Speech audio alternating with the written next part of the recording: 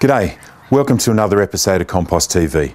We're in the compost lab today. We're talking about food waste and food waste collection and how to maintain bin hygiene. When you're dealing with difficult materials, post-consumer, cooked materials and so on, it can take some time and effort to keep your bins clean. Inside kitchens, for example, where the cleanliness and hygiene of the bins is important.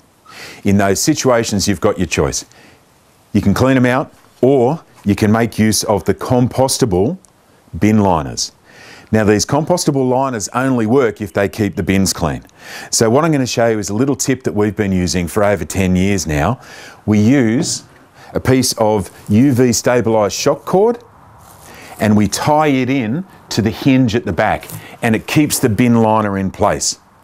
The trouble with these bin liners is that when you put them in a bin, often the first time you put some waste into them, some food waste into them, the bin liner drops right down inside the bin, and then you've lost all the benefit. You've spent the money on the bin liner and you've still got to spend the time, effort and money on the cleaning.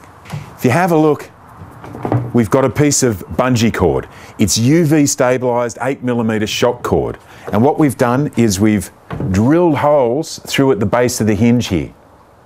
So let's have a look and see how it works.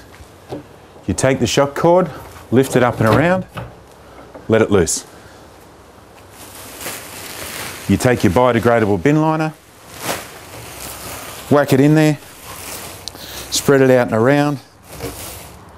Then you take your cord and you flick it back out and around to hold the bin liner in place.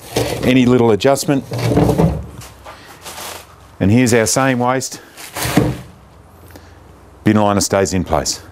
When it's time to take the bin liner out, exactly the reverse, flip the shock cord out of the way, pull out the liner, take that away, replace it with a fresh one. So we can use the compostable bin liners in situations where bin hygiene is important and where it costs us time and money to keep the bins clean.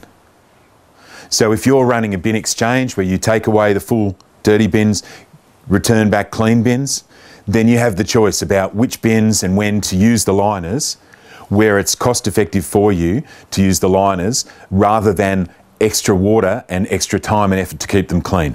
When you're running on-site systems in particular, the extra water that you're using to keep the bins clean can be a headache for you. Food waste is wet as it is. To reduce the amount of water that you have to deal with, you can reduce the amount of water you use for cleaning. Reduce the time and effort required to clean your bins, but you want to install the liners in a way where they actually do the job and you're getting value for money. That's it for this episode. If you head along to the Compost TV YouTube channel, you'll find all the other videos, or you can head to the RAU website, www.recycledorganics.com. You'll find loads of information for download and also access to services for all your composting adventures. Thanks for watching.